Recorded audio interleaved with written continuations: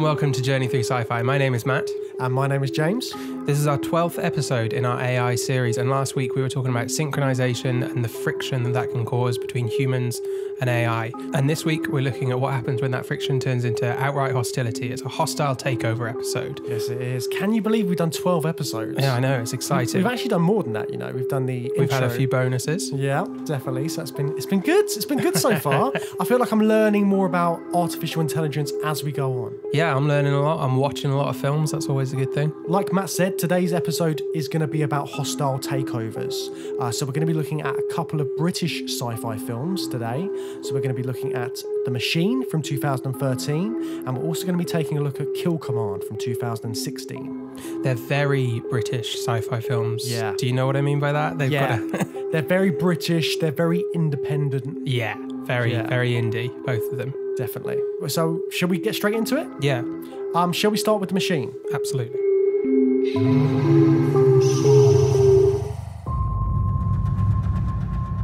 There are a lot of secrets down here in the dark. You make weapons for the government? No, I make intelligent machines.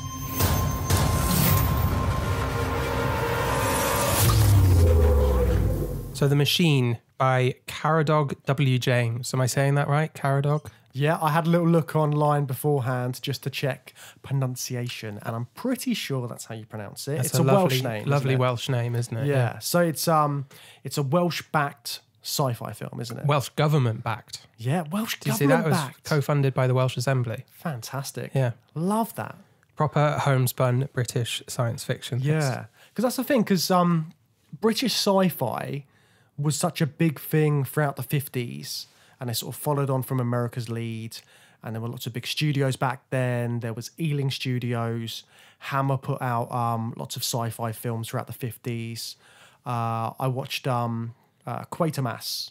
Oh, nice. I've never recently. seen that. Yeah, so there was like, they created this doctor character, and there's a few different installments of the Quatermass series. So I watched Quatermass 2 the other day. Is he Dr. Quatermass? Right, okay. Yeah, so Quatermass 2 was put out by Hammer, and then obviously they went on to put out so many great horror films.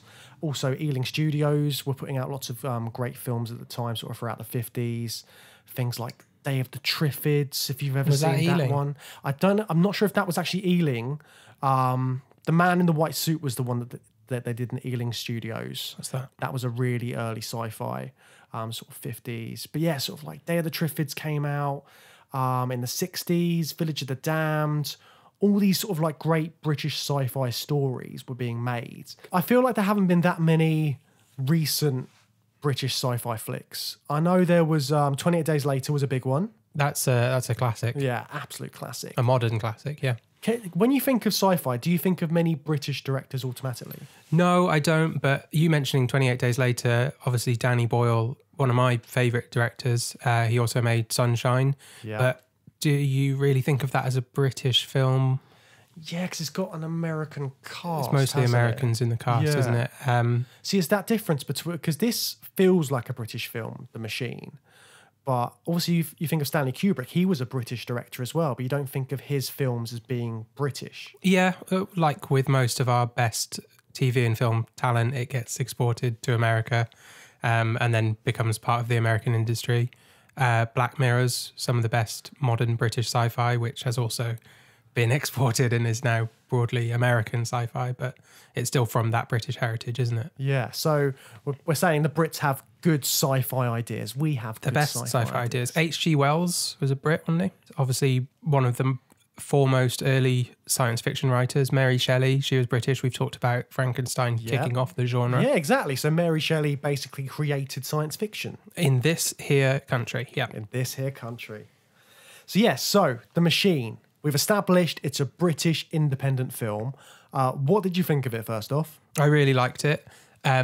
both of these films, I'll just say I liked them both. And both of these films really reminded me of Automata and Upgrade in the sense that they have quite a small budget. They do quite a lot with very little. These two films especially do a great deal with very little visible budget. Yeah. So I think both of them had about $1 million. That's nothing. Nothing for a film. Yeah. And they managed to put these films together. Yeah.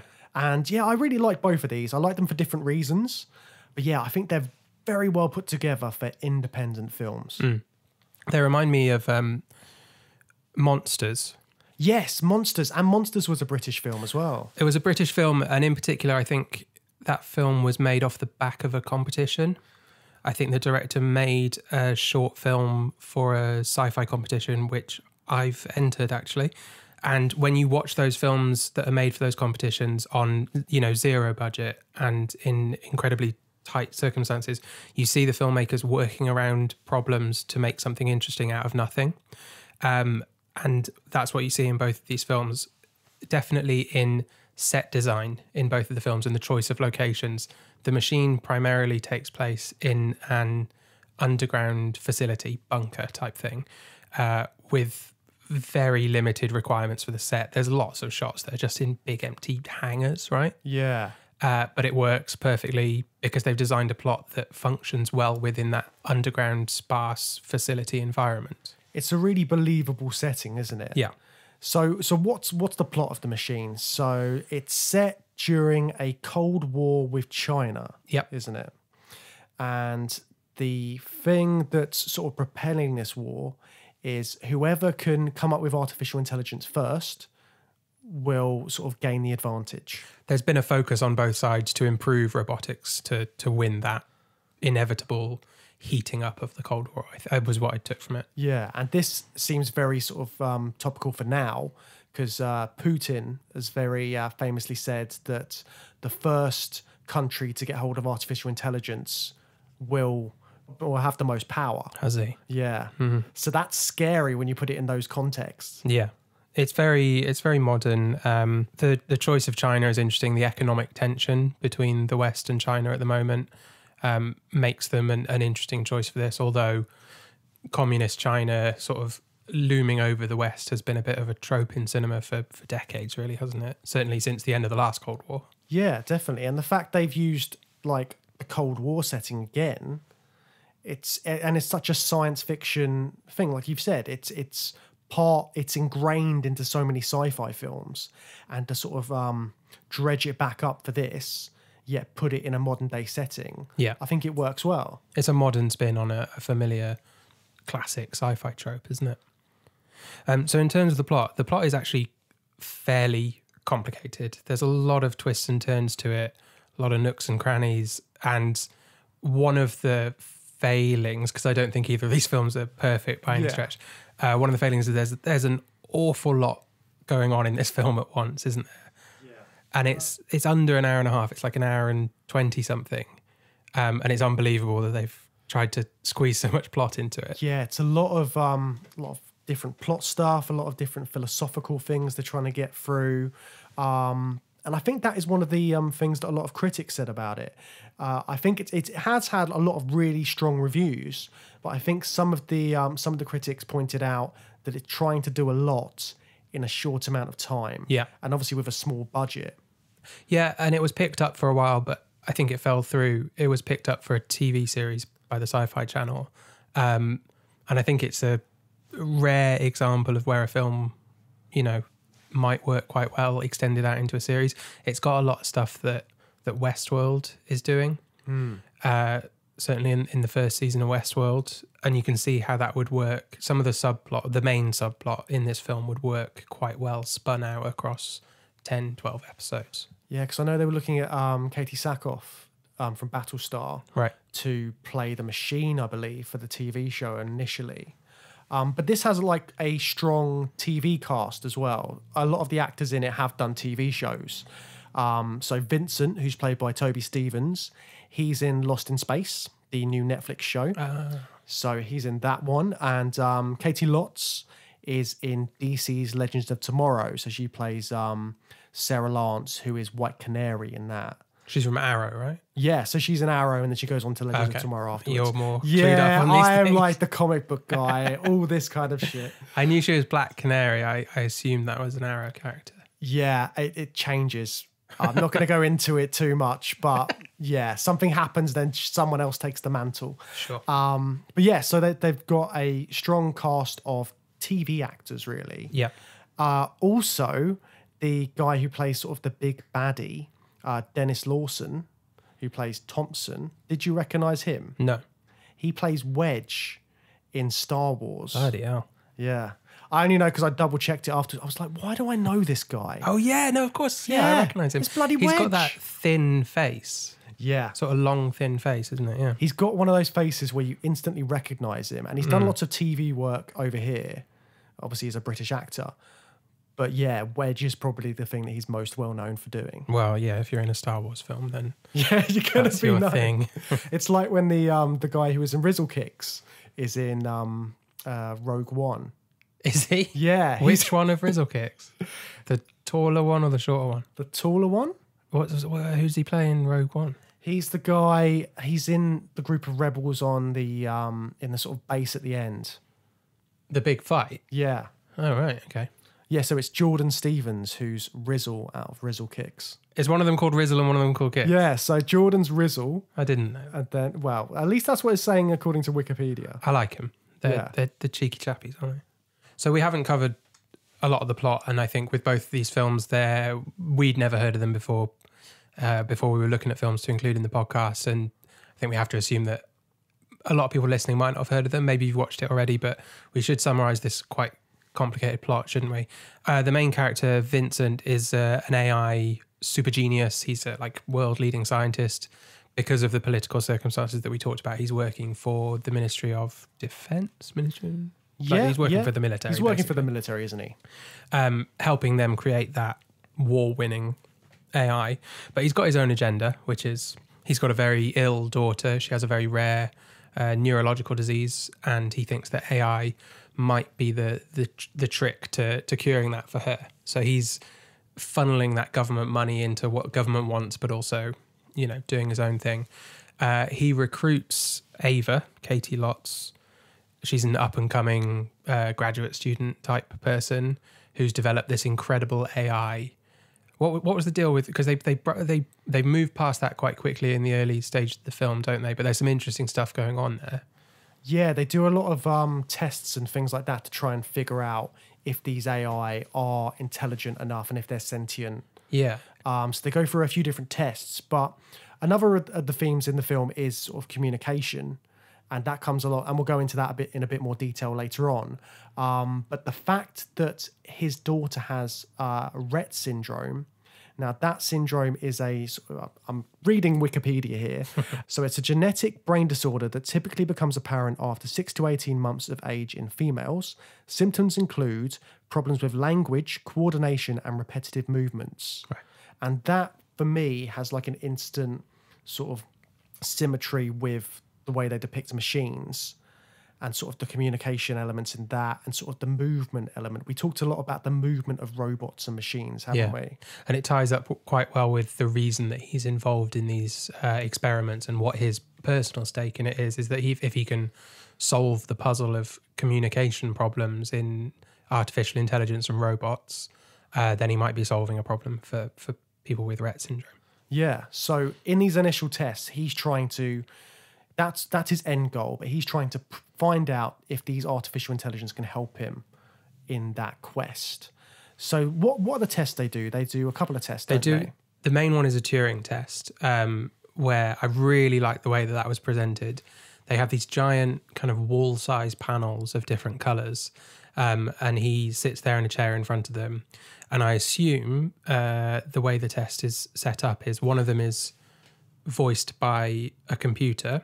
So it's like an open call to grad students, isn't it? Are you good enough to work for the military? Yeah. They say they're going to give a grant to whoever has the best one. So the way they do the Turing test is, it's the traditional Turing test, which is, the Turing test is just looking to see if an artificially intelligent computer can sufficiently fool a human through interaction into thinking they're talking to another human.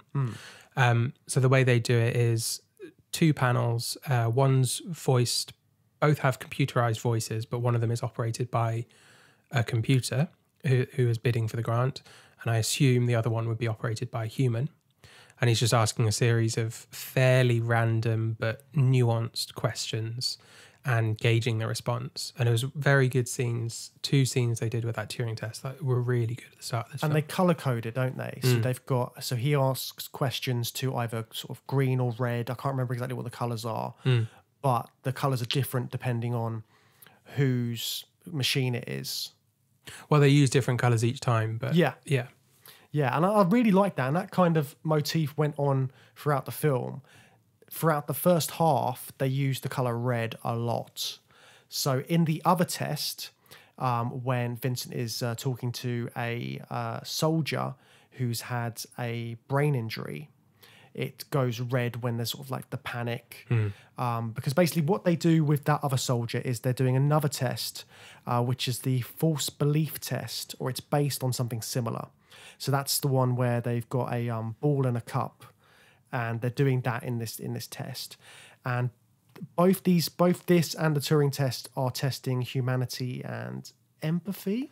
This one's testing empathy more. So the ball under the cup is Vincent's assistant places a ball under cup A, leaves the room. Vincent moves the ball to cup B. The assistant comes back in and he asks the soldier who's had an AI implant to reconstruct his brain after an injury. He asks him which cup would she look under to find the ball.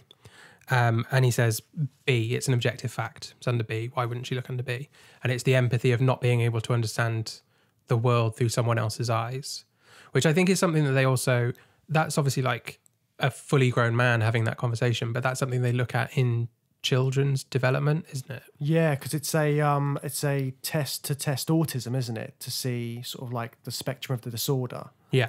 So yeah, for him to be using that on someone who's got a brain implant to see how they're sort of dealing with the world, it's a really interesting concept, isn't it? It is an interesting concept, and I think that link to the way they measure children's development is important for this film, because there's themes about children, his daughter, and the relationship that he's going to have with the main AI character later in the film, the machine, is all about sort of a childlike sense of development. Yeah, the whole theme of sort of growth and families and the sort of different groupings that are in this film is very important. And they sort of develop this as it goes on, as the AIs become more prominent and we find out more about what's actually going on with the machine and these other soldiers, which are also included in this AI development. Yeah.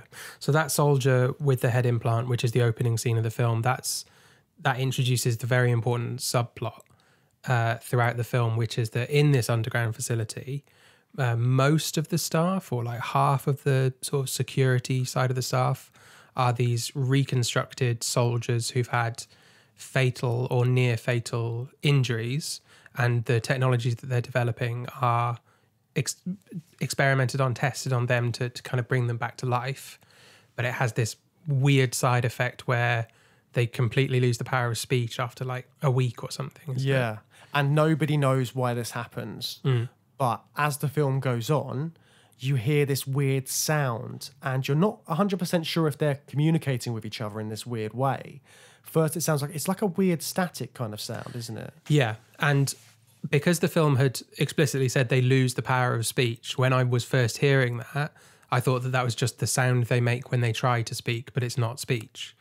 But as the film goes on, and this is one of the things that I thought was a bit underdeveloped and would work quite well across a few episodes of a TV series, is that subplot is incredibly important to everything that happens in the back half of the film.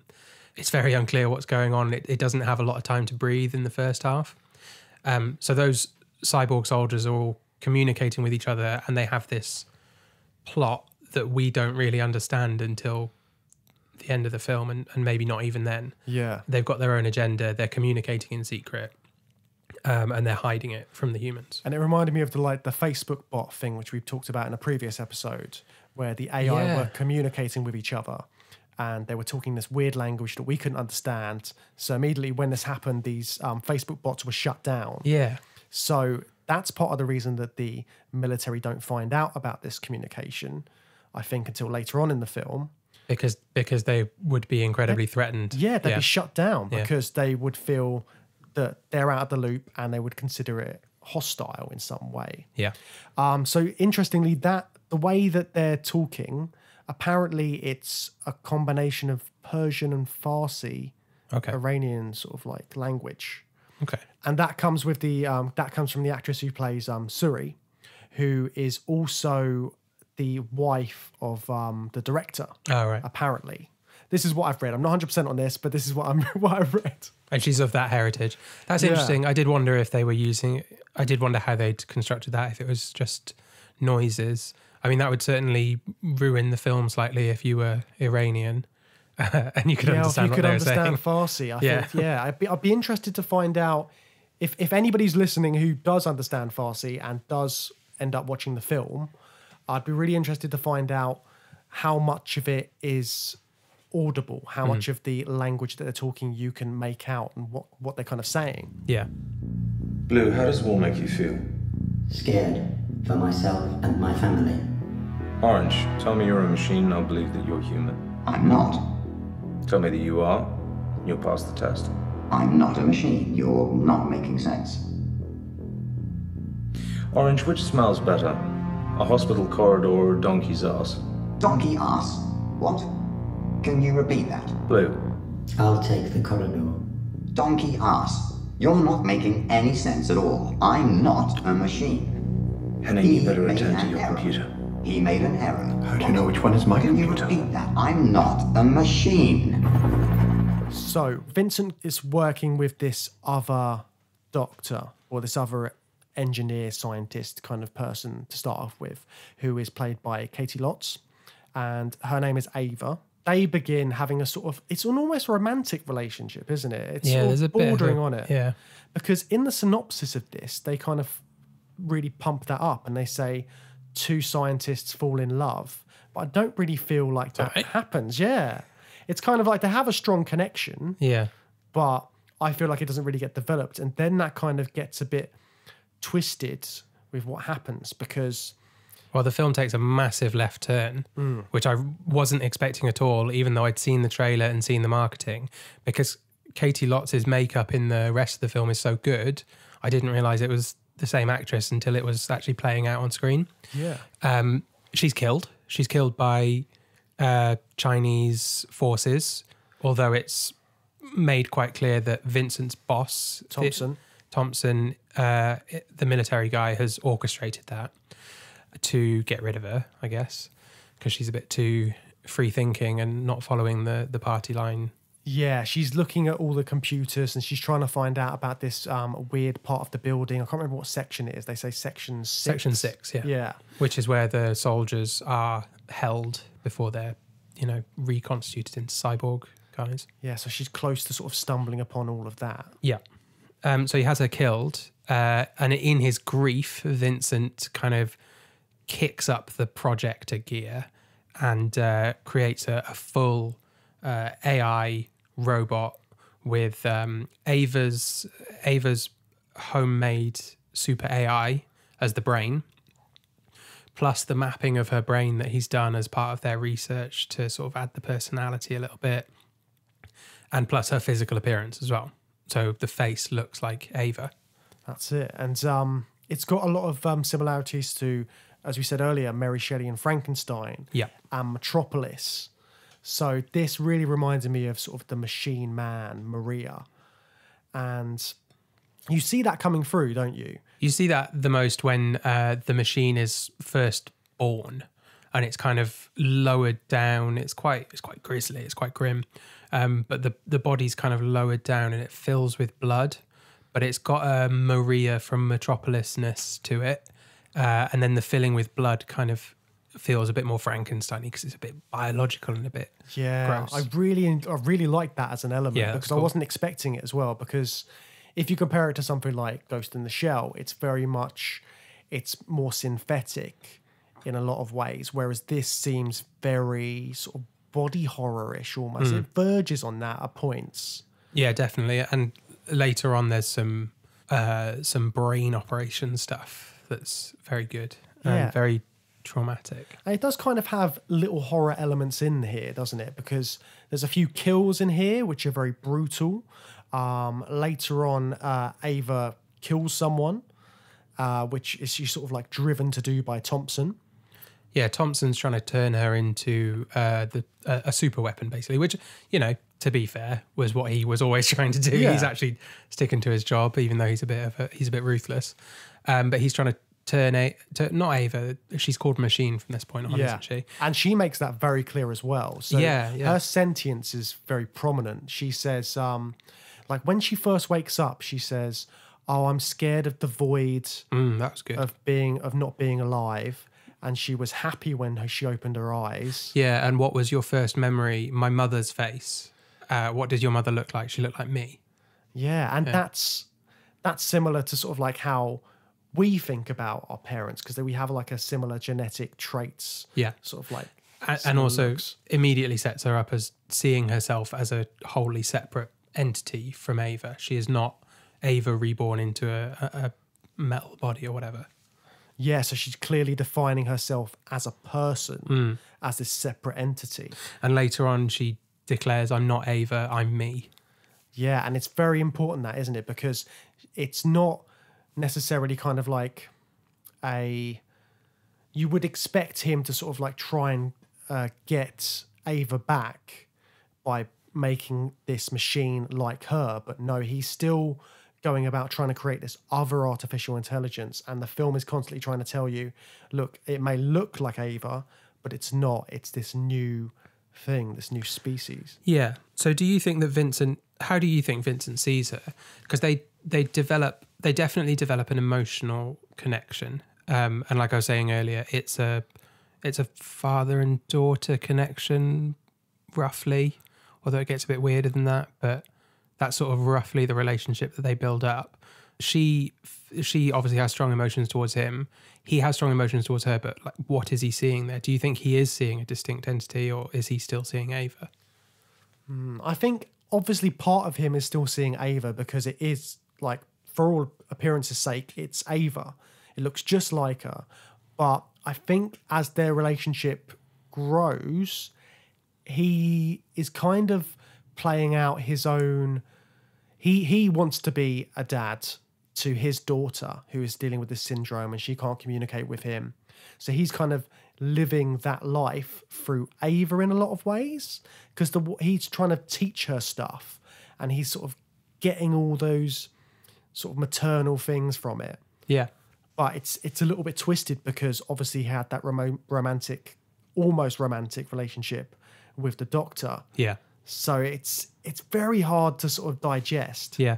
But it doesn't, as a film, it doesn't make a mess of that, I don't think. No, it keeps it quite clear, doesn't it? Well, I think that the director is aware of the weirdness of that tension, so it never loses sight of the difficulties of the tension that's been created, and it works well within that, rather than falling into he's fallen in love with his daughter because we've forgotten that there are other relationships at stake, that everything's held in view, and it makes sure that if it feels weird, it's supposed to feel weird, and everyone knows that it feels weird.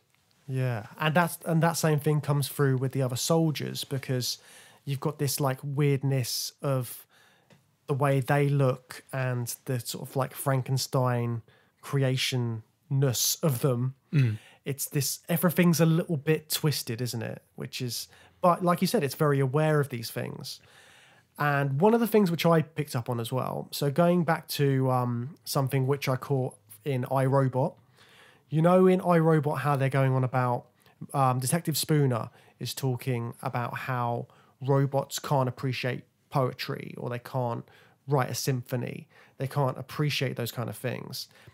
Yet in this, Ava is dancing to the music and she wants to hear music. Yeah. So they're making a point of saying, in a lot of, like, even in AI as well, when the future AIs come down and trying to find out about the history of humans, they want to know about these things. They want to know about poetry and sort of like love and their art and what they were creating. it's a distinction between Ava and Machine. Machine wants the music and the dancing, but we don't really see. I don't think we see any of that from Ava in the first half of the film. No, she's yeah. not set up as a character that likes to dance and likes to listen to music, whether she is or not. It's it's not part of the movie. So again, it's that distinction. It's a shorthand. We've seen it before. We saw it in AI, like you just said. They use it in Bicentennial Man as shorthand for he's something more than a mere machine, because he's sitting there appreciating music on his own. And yeah, they're doing it here. What's really cool in this film is that those dance sequences are put on as a bit of spectacle, and it's a really great, creepy, eerie scene where she's just sort of dancing around, and they play it up in the trailer a lot, don't they? Yeah. To kind of create this sense of like foreboding. And she like lights up, doesn't she? Which I really liked. And it's eerie. You don't quite know what to make of it.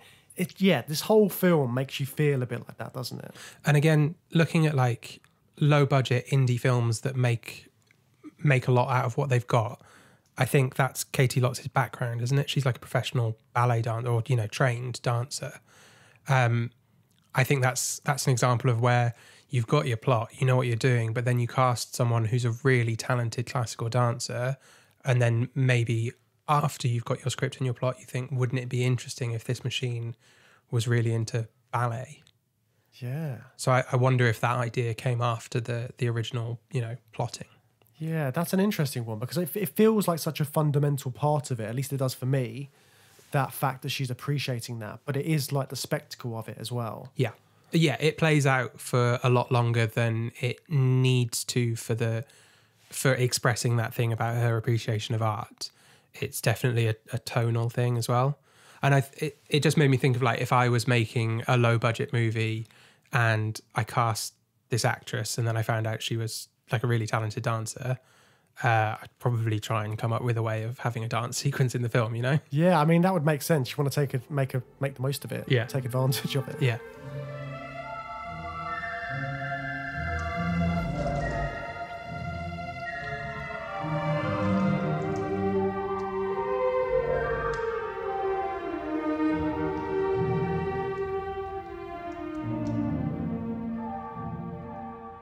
So the hostile takeover idea in this, it seems like they're almost pushed to it a little bit by Thompson, because Thompson really wants the machine to be this angel of death. I think he directly says he wants an angel of death. Says it a couple of times. Yeah. Whereas Vincent makes her human because he wants a machine which can save lives. It can save human lives specifically, and it can negotiate with other humans. So giving it a human face and a human body is important in that respect, because without it, other humans wouldn't relate to her. Yeah. Yet Thompson is looking at more from the infiltration element, because a human-looking robot can infiltrate China and then take out the whoever's in charge, and that's something that the machine comes up with previously. Yeah, when the machine, before it's in a body, first kind of fully comes online, they ask it a series of questions, and one of them is, how do we defeat China, I think. Yeah, and it comes up with it straight away. Yeah, it's just got one sort of flawless scenario: send in an infiltrator, assassinate the leader, done. Yeah, and Thompson's like latched onto this. Yeah. It's like, okay, brilliant, that's what we're going to do. I think that's immediately before he has Ava killed, isn't it? Because once he's got this AI that has solved the puzzle, he no longer needs her. Yeah, he's just like, right, get rid, on to the next thing. Yeah. And he's taking full advantage of the fact the machine is childlike as well, because he kind of bullies her into killing this guy who he says killed her mother, killed Ava. Yeah. And I found that really intense, that whole scene where he's like pushing her. He says to her, how are you going to stop him? Yeah, he walks her to the conclusion, because she's resisting against it. He says, how are you going to stop him? And her first thought is, I'll scream at him. Yeah, and she does. This terrible electronic scream comes from her mouth. Yeah, it's very childlike, her suggestion, but then when she acts it out, it's horrifying. It's it is scary, and it would stop you in your tracks. But Thompson's like, no, that's not going to do it. How can you stop him? And then does she comes to the conclusion, I would kill him? Or I think he keeps pushing her Yeah. until she eventually kills him. But she's already killed someone else previously. Yes, she kills someone. She kills a clown. Yeah. They're doing really cruel, torturous tests on her when she first comes online in that body, including a weird scene where they put a tarantula in a tube in front of her face, and the dialogue is really weird. There, they say something like, "Girls are genetically programmed to be afraid of spiders. Boys Yeah. aren't." Maybe it's that. Yeah, and then they go into why she's a she. Yeah.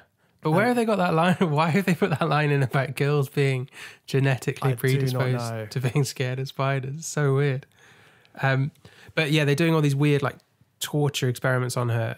One of them is a guy in a clown mask sneaks up on her and screams at her, and she accidentally stabs him in the temple with her finger. With her finger. Yeah. And she says, "Oh, I didn't know there was a difference between clowns and humans." Yeah. So she's still learning at this point. She doesn't Yeah. understand these things. There's just a terrifying clown, which she might have some sort of memory about clowns because she knows what a clown is. Yeah. So she's been programmed to have that idea. And I don't know if that's part of Ava's brain coming through, because they copied Ava's brain to make this machine to an extent. Yeah. There's Yeah. the sort of overlay of her brain download that they've done on her. Yeah, and it's kind of copying and overwriting theme, which we've seen in RoboCop. Yeah, the is coming through. synchronization. Yeah, so this is that really comes through in this as well. But she doesn't kill that Chinese militant guy who Thompson says killed her mother, does she? She breaks his arm or breaks his leg in a really violent way, like snaps the bone out of the skin. And she's just like, well, he won't hurt anyone now. But Thompson still pushes her further and further to the point where she cuts his throat, I think. Yeah, and then it's really, the blood sort of splatters on her face, doesn't it? Yeah. So Thompson's leading her down this path of violence. And then what happens with the cyborgs more broadly? So in the meantime, there's this weird thing where we're seeing these sort of cyborgs communicating, and there seems to be something going on. And initially, you think that Suri, who's the assistant to Thompson, you think that she's on Thompson's side, but there's a moment where Suri is talking to the machine, and the machine talks back in the same language, and then you're sort of seeing this grouping of them and the machine. That's quite late in the film, and it was the first point where it's really suddenly very explicit that is a solid form of communication. Something mysterious is going on. It's not just an attempt at communication. That is a language, and it's a big twist as well that suddenly everything kind of clicks into place with what these or who the cyborgs are actually aligned to, and where machine fits into that pattern. Yeah, and Thompson says a really good line as well. He says, "The most technologically advanced tribe is the one which will win," and that's very fitting for this because.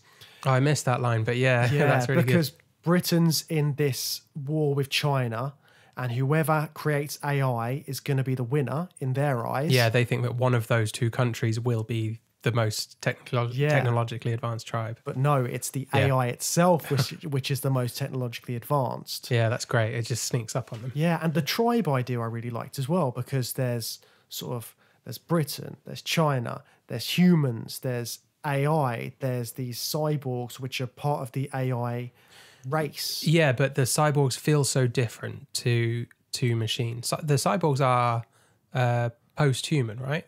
They're reconstructed soldiers who've been injured, and they've had a load of AI technology pumped into them to Like bring the them guy back to with life. the arms and stuff like that. It's very, very much like Upgrade, isn't it? Yeah. And they saw themselves as their own post-human race, didn't they? But they get overwritten, don't they, almost? Yeah. Because these implants are changing them in some way to the point where they can't talk. It seems like they can't talk like humans anymore because they've almost evolved into this new sort of species. Yeah. I keep referring to AI as a species or a race. Would you agree with those sort of like... Species is a better word. I've been using both as well, but I think species is a more interesting way of looking at it because if you look at it's most interesting to look at it from an evolutionary point of view, especially when it's this synchronized human AI hybrid thing that we've seen a few times. If you look at it from an evolutionary sense, as evolution continues, new species are born. Is that right? We're a different species to the apes that we evolved from. Yeah. So if evolution takes a significant enough, diversion, and there's enough difference between two stages of that evolutionary process, you've got a new species born, haven't you? Yeah. So I think certainly in this film, and we've seen films that use it to really look at very present day racial themes, where race might be a more appropriate way of looking at it, a more appropriate lens on it. But in this film and other films where we're talking about evolutionary ideas, it's like they're another species that's a few steps ahead of us. Yeah, that makes sense, definitely. What are you really? How do I know that you're alive and not just a clever imitation of life? How do you know if Thompson is alive? Or your daughter? What makes my clever imitation of life any different from theirs? They're human. They are alive. But how do you know that? You can't see their thoughts. Apart from their flesh, what makes them any different from me? So Thompson's very threatened by Machine, and he insists that Machine has to be shut down, and basically twists Vincent's arm and convinces him to go through with it. And it leads to that brain operation scene that I mentioned earlier. And that was, for my money, the best scene in the film. Yeah, it was really good. Did you get flashbacks of the automata bit where they were doing the autopsy there? Yeah, a little bit. What I got the most kind of flashbacks for was when Hal's having his brain removed. Yeah, but it's a much more... obviously, they bring a lot of emotion out of Hal when that's happening, even through his monotone voice. This is a really emotional performance by Katie Lott. She's having surgery on her brain and she's saying all kinds of things like, stop, please stop. I'm afraid. I'm me. I can feel my brain slipping away. It's upsetting to watch. And it's just a tight close up on her face for most of it. And a few sort of stabbing shots of like her clenching her fist and stuff like that. And a bit of the bloody, oily stuff that's in her body kind of coming out. And what it looks like is Vincent's taking out a tiny little speck, which is supposed to be her soul. It turns out it's a GPS. Yeah. But at that point, I really liked the idea that it was just like her soul is such a tiny, fragile thing.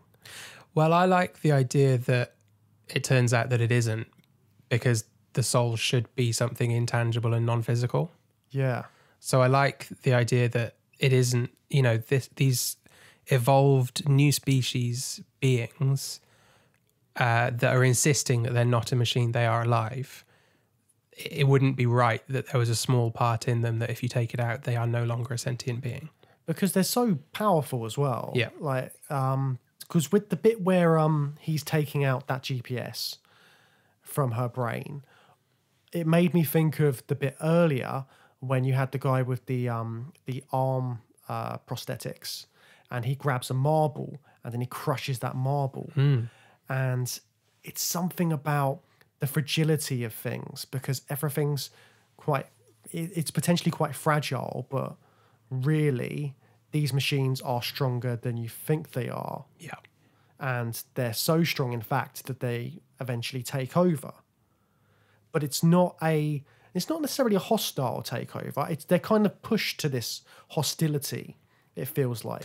Well, what's interesting is that because we never get the full lowdown on what those cyborgs have been talking about and what they've been plotting, if they've been plotting the whole time, Machine just acts out of revenge and self-defense and self-preservation. Thompson's trying to shut her down and have her destroyed. Vincent helps her by removing her GPS, which gives her freedom to move around, go on a rampage. She sets all of the cyborgs free and they immediately align with her. So I think there is a bubbling hostile takeover, and it's these resentful, unhappy cyborgs who are kept prisoner, even though they are now a super advanced new species, but they're contained in this facility. and they're waiting for this tipping point of someone to come and set them free and let them overthrow their oppressors and get out. And they've got a sense of empathy as well, haven't they? Because one of the other plot points that happens is Vincent copies his daughter's brain. So his daughter dies from this syndrome that she has. Yeah. And Thompson is holding this copy of her brain over him to try and get him to do what he wants. Yeah. But Vincent goes against that to save the machine. And the machine remembers that. Yeah. And says, because you saved me, I'm going to save you and your daughter. And then Vincent says, you're going to be more important to my girl growing up than I will, because he knows that the copy of his daughter's brain is an AI. So for him, the next generation will be artificial intelligence, and it will be like a species like his daughter. Yeah. Yeah, you've got 3 different types of AI at play, at least 3 in this film, right? You've got Machine, which is the main character. She's a little bit reminiscent of the Major from Ghost in the Shell. She's a combination of a human brain scan with a super advanced AI computer in a brand new hyper-technological body. She's childlike. She's a newborn creature in the world. You've got these post-human cyborgs who are like the Upgraded in Upgrade, but they've also diverged into their own thing through this unique form of communication. And then right at the end, they throw in the daughter, who's now existing in just like a virtual realm. Yeah, it's like a transparent iPad kind of thing where she's just a disembodied hologram almost, a kind of CGI creation. It's like the Phantom Zone from Superman 2. She's stuck in like a Phantom Zone. Yeah, but she's playing like a game with Vincent at the end, and it's quite sad because she then says she doesn't want to play with him anymore. She wants to play with her mum, which she sees as Machine. Yeah, it's a weird ending, and you've already got 2 interesting forms of AI with an interesting tension between them throughout the film, and then they throw in a third one. It is a good example of why some critics might say there's a bit too much going on in here. But it's interesting and it's cool. But again, it's that kind of the generations and they're passing stuff down. So you've got the family with Vincent and his daughter at the beginning, and then him and Ava create the machine, and then the machine is having a family at the end with Vincent, which is a bit weird, and Vincent's new daughter. So again, this idea of families and tribes and different groupings is very interesting in this film. And I also like the fact that this final scene, it's the sunset, which they've been going on about. And it's kind of like the sun setting on humanity because, that's it for us, really. You can see what's going to happen. The AI are going to be the sort of ones in charge, and we're going to have to take a step down, which is kind of what they were saying in Automata as well. Yeah. And we've got the same sort of scenario. Well, it's a different scenario because in Automata, it's kind of a natural destruction, sort of extinction event. This one, it's the robot at the end of Automata does say you're going to wipe yourselves out, and we're going to let you do it. Yeah. Which I guess is a potential scenario that could happen after the end of the machine, isn't it? Yeah, exactly. It's sort of like who's going to take over next. So in this, we're seeing humanity is actually quite fragile, where we've talked about it before. We could sort of wipe ourselves out at any point, really, because we make mistakes and there's lots of problems with us as a species. Yeah, it's the most likely end of the world scenario. That's what they're kind of saying in a lot of these. And it's like, it's a warning. It's pointing out our problems, our failings. And I think, again, good sci-fi films are pointing out where we go wrong so we can hopefully go right. Yeah. So in this, humans are fragile, machines are not. And our next film definitely shows that. Yep. So Kill Command from 2016, that's our next film this week, isn't it? It is indeed. What are they? They're called SAR. Study, Analyze, Reprogram. They learn. Like us. Identify. So Kill Command from 2016, written and directed by Stephen Gomez. What did you think of Kill Command? I thought this was a little bit of a simpler ride. Just a little bit simpler than Machine. It's a nice, tight, fun action romp, I guess would be the word, right? It's got echoes of Predator and Dog Soldiers, those kind of small group of characters stuck in the woods fighting some bad guys. That's it. It's very much a simple plot, and it's a sci-fi action horror. Would you say that? Yeah. I think it's got all of those elements in there, and it's very different to The Machine, isn't it? Like we said, it's not. It tries to make a few interesting points, but I think the main thing with this is you're just in it for the ride. Yeah. I mean, as I was watching it, I was actually feeling like there's very little plot in this film. There's more to it than I was giving it credit for at the time, but like it's very. You can pay very little attention to this film and get what's going on in it. And again, it's because it's a well-made, low-budget sci-fi film.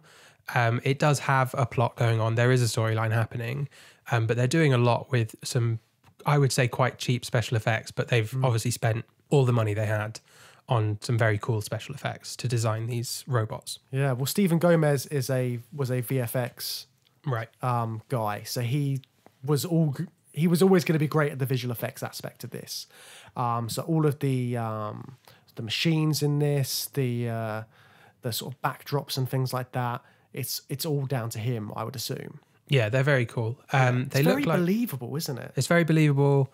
They look like Transformers, and I mean that in a good way, in that when you see those Transformers films, I've only seen one, so I don't really know what I'm talking about, but there's an incredible level of detail to the robots in those, isn't there? It's millions and millions and millions of dollars have been spent on making sure that if you catch sight of Optimus Prime's knuckle, you can see all the bolts. Yeah. It feels like there's that level of detail on the robots in this film. Yeah, definitely. And it seems realistic. And I think when you compare it to iRobot, it's a whole different way of doing things, because in that, Sonny and the other robots in that they seem a lot more CGI than the ones in this. Yeah. These ones, like I said, they seem believable. They've got like rust marks. They react to stuff. I really like the designs of these. They look like real world military tech. Yeah. Which is crucial to what they are in the film. Yeah, exactly. So, in a nutshell, the plot of this is there's a bunch of US Marines and they're supposed to be going on a training exercise on this mysterious island. It looks like a mysterious island, not 100% sure. It looks like the British countryside. A mysterious island, just like the British countryside. I mean, we're mysterious. It looks like the Royal Forest of Dean. It's probably just... I don't know where it was shot, but I think maybe I gave a bit more credit there. Yeah. But yeah, so it's a big forest. They're in a forest, which is not mysterious island. They've got to hunt some AI. That's the training exercise. Yep. Training exercise goes wrong. The AI hunts them. Yes. Simple. That's about the whole plot, isn't it? That's all you need. Yeah. Anyway, thanks for listening. But it's a good action movie within that, isn't it? And it's the idea that the AI hunts them is actually crucial to what it's trying to do with AI in this film, isn't it? Because there's a turning of the tables, which is the essential horror element of the film. They arrive on the island. They've got this like science person with them, Mills. Yeah, so Mills is like a hybrid kind of AI character. She's not strictly AI. She's just got an implant. She's got a cybernetic implant in her, which allows her to walk, just like an upgrade. So she'd be paralyzed if she didn't have this implant. This becomes more significant as the film goes on because it allows her to converse with the robots. These, what are they called? They're called SAR. SAR, yeah. Yeah, and that stands for Study, Analyze, Reprogram. And so they're kind of evolving in this sort of program that they're running. So, yeah. Yeah, they at the start of the film, they go in, they're very cocky, they just completely destroy a whole group of robots. And these robots seem really like stupid. Yeah, they're just sort of like guns on sticks, and they've got some dummies on like a moving platform, and they just completely destroy them. They take the high ground and just shoot them to ribbons, Wipe them out. But then in their next encounter, they get bamboozled by the robots, and then the robots have suddenly taken the high ground. So the first thing they do is they have observed the Marines, learnt from them, copied them, and bettered them. Yeah, so they've studied, analysed, and reprogrammed. Yeah. And there's a few different robots in this, aren't there? So there's different sort of categories of robot. Yeah, the SAR, they're sort of stand separate, don't they? And I think they're not supposed to be there. Is that right? Mills is kind of surprised when she first sees an SAR. Yeah, because they're very mysterious, aren't they? Yeah. So, and the SAR I'm guessing the SAR has been making modifications to the other ones because you've got these weird horse spider turret robot things, which I really loved because they kind of like gallop along like horses, and because of the long turret, it makes them look a bit like that. Yet they've got these weird spidery legs, and there's these drones which look like flying flowers. Yeah. I was adding so much imagination into it. It's a fair description. Though. Yeah, I thought the best way to describe this in a podcast. So flying flower robots, horse turret spider machines. Yeah, and then the SAR, which is like got spider legs. It looks a bit like Sir Kill-a-Lot from Robot Wars. yeah, a bit. Yeah, it's definitely more humanoid. It's got a humanoid top half, hasn't it? Yeah, and a kind of creepy humanoid, but also insect-like face. I guess. And it felt like it had like serrated hands. It's got like a blowtorch hand. It's got a blowtorch hand. Like Sir Kill-a-Lot didn't have it. He had a pincer.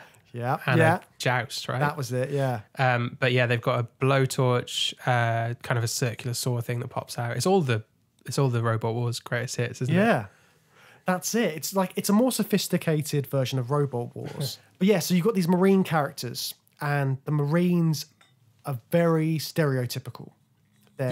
You see them in the intro sequence, and all the exposition into what their characters are like is told during the journey in that helicarrier.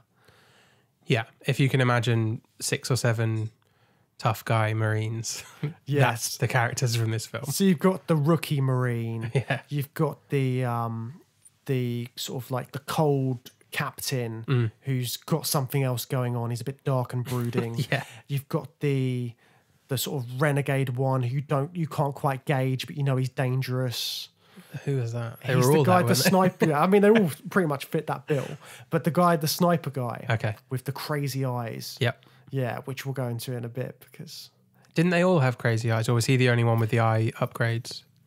He's the only one that I noticed who had the eye upgrades. Right. But they might have done. They make a point of saying like you can switch them on or switch them off, whereas Mills can't because she's a cyborg basically. Yeah.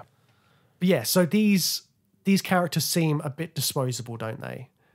Yeah. So you're going in and you're like, right, most of these guys are probably going to die in some horrendous way. And they all do, right? Yeah. Who survives? I can't remember. Just Mills and one other. Is it? So does the rookie guy survive? Yeah, I think so. Yeah. The captain doesn't, does he? He cops it near the end, I think. Yeah. So a few of them survive at the end. Yeah. There's a number of cool action sequences where they get separated in various different inexplicable ways. So they can all be picked off one by one in cool, violent death scenes. There's some really good scenes where you kind of get glimpses of what the AI's been up to. I think quite early on in the film, you see they stumble on like a whole glade of dead deer, and the AI have been using the deer for target practice. Yeah. Which is horrible and like graphic. You see all the deer corpses, and then you start thinking about why is AI doing target practice? And like, do we get a real explanation on that? Is it that is it because they want to get better at shooting, or is it because they've seen Marines doing target practice and they're just imitating it? It might be. It's probably a bit of both, isn't it? Because they don't really clarify that, but I quite like that because it's a bit mysterious. You don't quite know why they've been doing that. Yeah. But whatever they're doing, they're trying to get better at being what they are, which is killing machines. killing machines, but specifically there's a bit of a twist on that, isn't there? That they're not necessarily trying to be better killing machines. They're trying to be better killing training machines. Yeah. Was I getting that right? They're designed to train humans to be better hunter-killers, and to do that, they have to be very good hunter-killers themselves to force the Marines into a situation where they have to really respond very intelligently and very violently to win that fight. I mean, that would make sense, but I think towards the end, what they say is they're specifically created the SARS because they want to save human lives. So they can put these robots into the field, so they don't have to put the soldiers out there. So they're going to replace the Marines. And that sort of comes out towards the end. But initially, that's kind of what you think. You think these robots are there for the Marines, and it's the Marines who are supposed to be getting better. And that's what the Marines think as well. But then it sort of twists it towards the end. So the SAR says something to Mills, I think. There's a main SAR that can talk to her. Yeah. And it says something like, we're trying to make soldiers better. It says they require motivation, Yeah. don't they? So they're trying to learn what they can from the Marines, but doing these basic training things aren't teaching them anything. Yeah, which is why they have to go a step beyond to evolve a little bit and give them more of a terrifying challenge, which gives them that motivation, And right? that's why you find out towards the end that the SAR robots have orchestrated this test. So they've got the Marines to come in because they want to learn more. They want to study, analyze, and reprogram. So they need more subjects in order to do that. So that's why these Marines are sent in. So the end goal of the SARS is to what? It's just, I mean, I don't think they have any significant end goal. It's just they want to keep doing what they're doing. Yeah, so they've got they are sticking to the parameters of their programming. It's like Vicky in iRobot. They've got these parameters that they have to work to. They've got a mission, but they've kind of separated themselves from humanity too much, and they've followed it to a weird logical conclusion, which wasn't the intention. Yeah, and then they've just got better at killing, haven't they? A little bit more of a complicated plot than we gave it credit for, I think. Yeah, but the thing is, you can get all of that from it, and you can just watch it and watch the Marines get killed in horrendous ways. Yeah, I think I just did that. Yeah, and just shoot the crap out of it's stuff. cool. The guy gets shot. If I can stop this! Wait!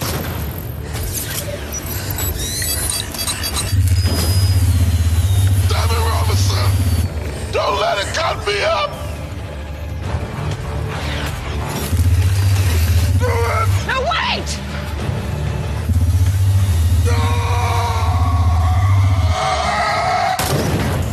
The guns are really cool as well. Yeah, the guns It's got are some cool guns. There's a great scene where one of them gets captured by a SAR, and they all know what's going to happen to him, and he's begging to be put out of his misery, isn't he? And the captain does it in the end. He's asking the sniper to do it, isn't he? The sniper's got the shot on him, and then the captain's the one who pulls the trigger in the end with his own gun. That's a horrible scene, but it was cool. But I really like the sniper character, specifically because the way he aims.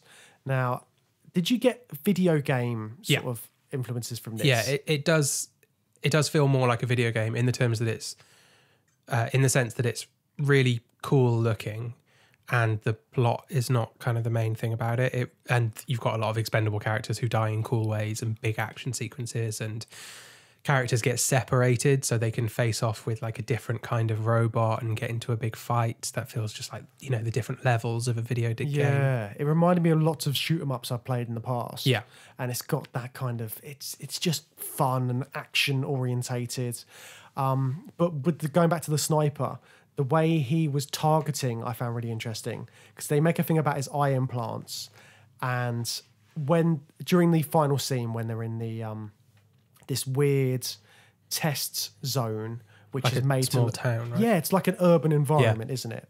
And then he's firing at the robots, and then the robots start firing back. So he just puts his gun up, and he's not looking for the shot anymore. His eyes can see through the sight of the gun. Yeah. And I found that just really cool. Basically. Yeah, it's cool. That's the ability that you unlock towards the end of the game that allows you to get more kills from a secure position. So you can beat the big boss. Yeah.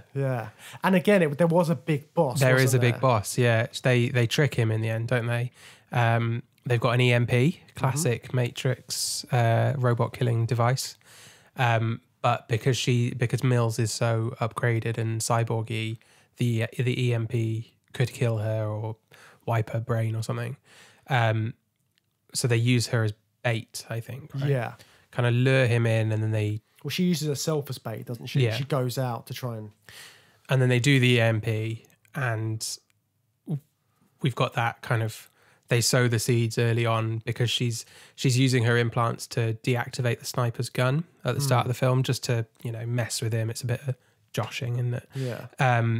But then she's got that gun set up and it's aimed at the SAR, and she's able to remotely shoot it in the head. Yeah. Like all the remote stuff I found interesting. The way that she's communicating with the SARS, and there's this moment where she gets like a zip file to her brain or something. Yeah, is that when she's unconscious?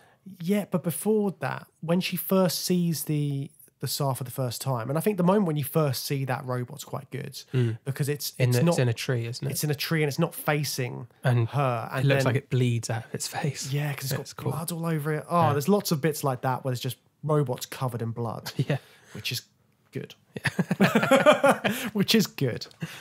But yeah, she has a moment of recognition and realization, and it's like she's being infected with a virus, right? Yeah. And that's key to kind of what happens at the end of the film, which is it's kind of implied that she wakes up and the SAR is going to be operating through her. Yeah, it's sort of like that. Is she still her? Is she a SAR now? Yeah. That sort of foreboding at the end. Yeah. It's, again, a little bit similar to Ghost in the Shell, where she's waking up as possibly a new thing that is possibly a huge threat to humanity, but we don't know. Yeah, and the virus aspect as well. That's something we didn't talk about with The Machine. There's a moment where they talk about viruses are a problem, and the enemy could launch a virus into the soldiers. So the weakness for AI, we talked about the fragility of being human. For AI, it's like technoviruses and things like that. So you're seeing a little bit of that in both these films, just briefly, not too much. Yeah, and it's obviously the weakness for her as well.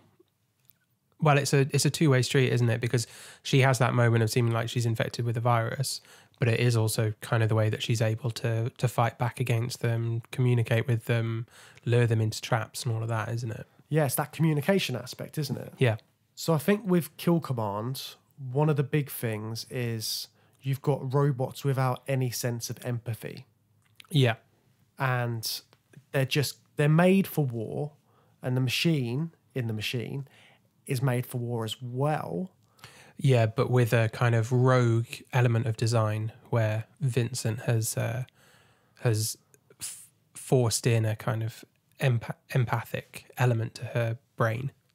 Yeah, but in this, they're just purely killing machines. Yeah, and they've gone down this weird, devolved route of violence through that lack of empathy. And it's sort of about what you're teaching these artificial intelligence. And in Kill Command, you're only teaching them how to kill, hence the name, Kill Command. Yeah. Whereas in The Machine, Vincent is trying to teach the machine about sort of like life, and you can't bully people, and you've got to be sort of like nice, and you've got to understand what other people are going through. Yeah. He treats her like a daughter, like a child. Yeah. Teaches her these life lessons that a living thing needs to be taught to function in society. In Kill Command, the machines are definitely machines. They don't look human at all. They're very far removed. Whereas in The Machine, I'm saying machine a lot, whereas in The Machine, they're made to look human. And it's kind of this weird sort of which route is it going to go down? Is it going to be we're going to make them look in our image, or are we going to make them so different that we think of them in a completely different way? Yeah, appearances are important, and they determine the way the audience is going to see them, and that determines the way you're going to write your film. Yeah. And it's interesting, it makes me kind of reflect back on Automata, which had that weird, very inhuman looking insect creature that they create, which is like one of the weirdest parts of the film, isn't it? Yeah. And there's a good reason that's weird. It's because it looks so strange and unnatural. Whereas these two films take two straightforward routes to presenting your robot character. Does it look like us, or is it an advanced killing machine that looks like a walking gun? And that determines the perceptions of the characters, it determines the perceptions of the audience, and it determines the type of AI that you're going to have in your film. So next week we're taking a complete left turn from this topic, aren't we? We've looked at robots completely threatening us and threatening to take over our world. Next week we're going to be looking at some robots falling in love. Yeah, on the flip side of things. Falling in love with each other, falling in love with us. I'm not sure because I haven't seen these two films yet. The films are Uncanny from 2015 and Zoe from 2018. They look like interesting movies with some interesting concepts, and I'm looking forward to seeing them and talking about them. So thank you very much for listening this week. Yes, thank you very much for listening. Remember, if you have enjoyed the podcast, please just let us know. We're on Twitter, we've got a Facebook page, we're on Instagram. So if you want to find any of those, it's at Through Sci-Fi Pod. You can also email us at journeythroughscifi@gmail.com, or we've got a website, which is www.journeythroughscifi.com. So yeah, lots of different ways to get in touch. Remember, if you want to leave us a rating on iTunes, that helps us with the iTunes algorithms, so we can help get the word out. And yeah, we hope you're enjoying it. Yep, that's all for this week. Thank you and goodbye.